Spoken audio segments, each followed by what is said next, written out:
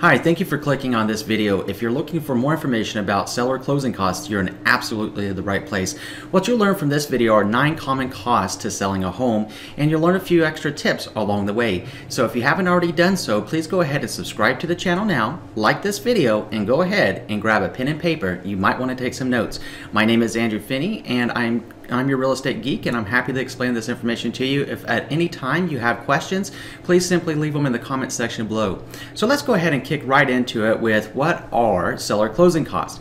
Cost number 1 is actually the loan payoff amount. So the loan payoff amount is the amount that you owe on your loan from the amount that you purchased your home. So let's say that you bought a house for $500,000 and you put a 20% down payment on it. That means your loan value whenever it was brand new was $400,000. So if you've owned that home for 10 years and may have paid it down an additional $100,000, then your loan payoff amount would be around $300,000.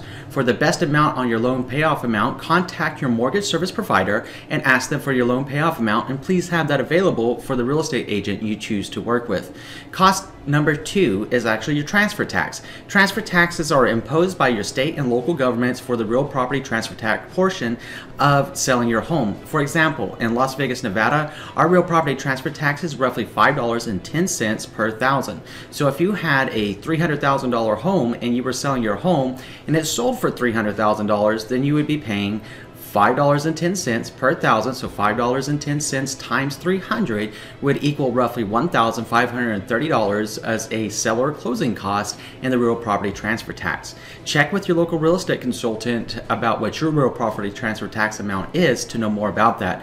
Cost number 3 is actually the title insurance. A lot of sellers will pay their own title insurance premiums to ensure that the title is actually free and clear of what are called clouds, which are simply defects or liens against the title. They do this to further identify themselves in the transfer of it, to make sure the buyer can't come back on them. The liability would go to the title company that said that the title was free and clear. It's always a good idea to make sure your title is free and clear prior to selling your home, and you can get that done by a preliminary title report as well. So the next cost, number 4, that you would have are the attorney fees. Now the attorney fees are going to be specific to the states that actually use attorneys. Depending on what state you reside in, and go ahead and check with your local real estate consultant, and since you're selling a home, you would already know more than likely if you have attorney fees in your state if you used an attorney whenever you bought the place. So whenever you're looking at the attorney fees, it's important to note that some things are more or less customary across the country for these attorney states. In some states the seller pays the attorney fees, in some states the buyers pay the attorney fees, and in some cases maybe the party split the attorney fee itself. So it's important to know and factor that amount into how much your seller closing costs are going to be. Cost number 5 is actually the agent commission. Now there's a reason why I waited to cost tip number 5 to let you know about the agent commission. It's simple, because you're going to end up paying for what you get in performance and in getting the best price on your property, and there's a lot of things out there in the market right now that you may have heard of. Specifically, you hear a lot of people saying what an average commission is, and as much as I would love to tell you what an average commission is across the United States, I am not able to legally do that underneath the Sherman Antitrust Act. I don't want to violate that law and lose my license, so I'm unable to do that. What I can share with you is the best rule of thumb to plan for anywhere between 6% and 10% in seller closing costs. It's all going to be dependent upon the negotiation that you have with your agent that's going to be listing your home. Keep in mind, you're going to pay for what you get. You have a lot of different providers out there and a lot of new tech companies that are coming into the marketplace right now trying to entice sellers to sell their property to them. They're enticing you with saying, we'll give you a cash offer for your home and you can move out whenever you want to move out. I want you to consider something. Where are they getting the money at? Well, the only way that a company is going to be able to do that is if they have investment capital coming off of Wall Street or coming out of private investors.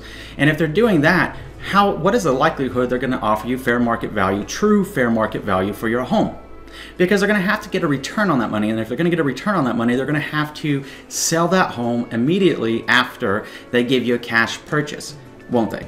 So consider that, because it's really important to note whenever you start hearing things, especially if you're in the Nevada marketplace, if you're in the Arizona marketplace, or if you're in the Florida marketplace, and some places in California right now, you're going to hear a lot of stuff about OfferPad and Open Door, and then across the nation you have Zillow Instant Offers. Now I'm still doing my due diligence on OfferPad and Open Door, and I will be absolutely making a video about both of those companies.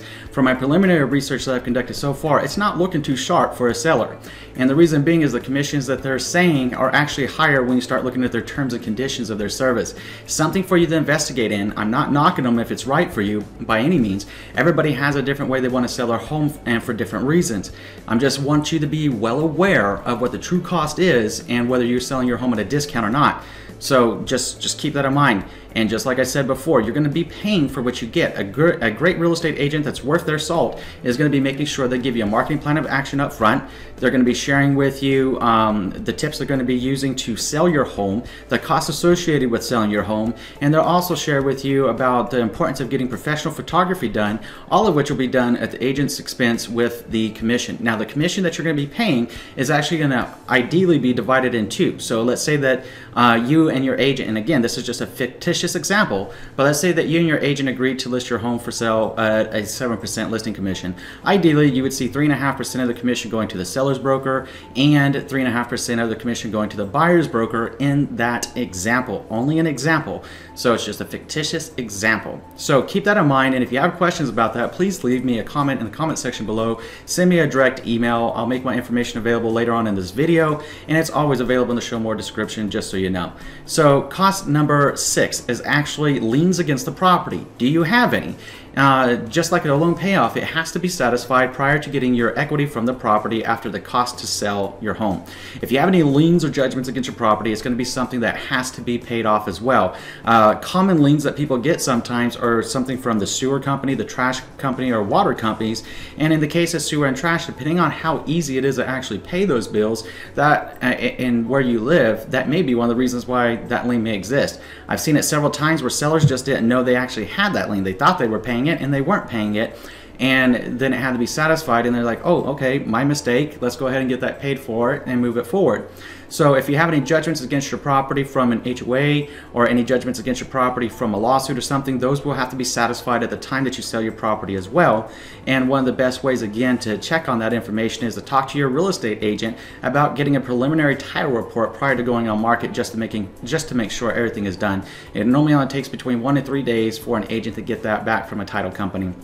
Cost number 7 are the repairs that need to be completed after the buyers in their buyer due diligence period order the home inspection. They want to make sure that they're going to probably ask you for some of the big stuff. The cosmetic stuff may not be that big of an issue, and depending on how your purchase offers are written in your state, it may not even be a factor. But if you have things that need to be fixed, an AC unit, or there's something going on that needs to be fixed with the roof or anything like that, you're going to need to probably fix those. Depending on the loan type, it could fall underneath a health and safety condition.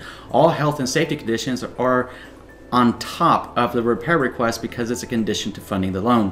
If you have questions about that, please let me know. There's a lot of stuff that go into the cost of this that can be either in your favor or not in your favor. Now, I always recommend that a seller get a pre-listing home inspection. And the reason being is that if you get a pre-listing home inspection completed, you'll have a better idea of what a home inspector is going to come in with. You can go ahead and make all those repairs up front, and in making all those repairs up front, it will minimize your time on market, minimize any kind of stress that may be involved with selling your home, and make it a lot more fluid and easy by just simply offering that home inspection report to the buyer. Say, hey, this is what the home inspector said, these are the things that we did, and here are the receipts for the work that was completed. Does that satisfy your need for a home inspection? In a lot of cases where I say yes, and then you move right on to the next phase. Now, cost number 8 you want to consider are the terms of the contract. Now, the terms of the contract are where the big kickers and the expense of selling your home can be.